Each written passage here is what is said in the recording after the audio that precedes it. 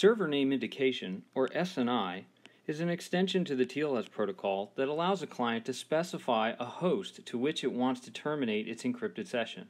In this short video, we're going to look at why SNI exists and how it works. On the left, we have our client at 20.1.1.1, and it has a browser open. In the browser, someone's typed HTTPS www.abc.com. On the right is our server, which is www.abc.com, and it's at 30.1.1.1.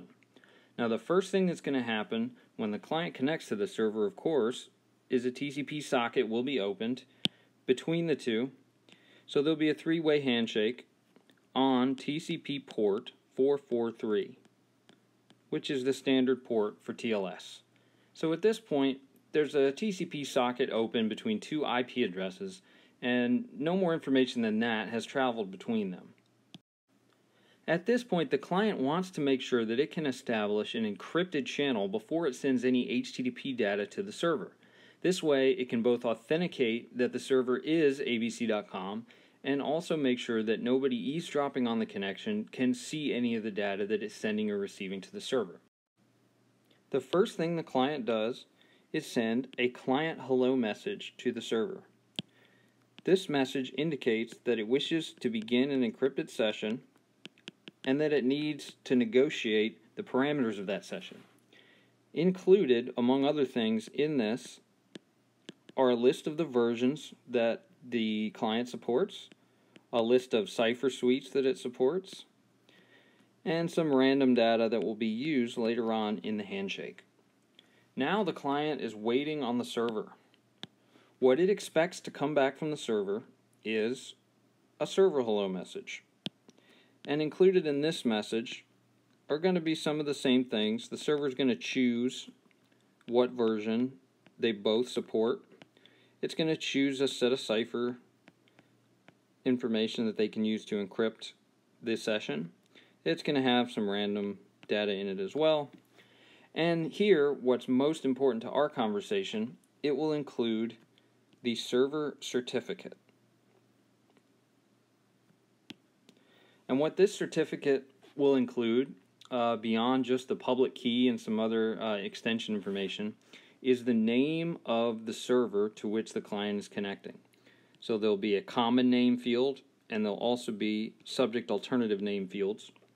And somewhere on here, the client has got to see www.abc.com. This must match exactly what is in the browser. If it doesn't, the client will terminate the session. Up to this point, there's really no problem with this transaction.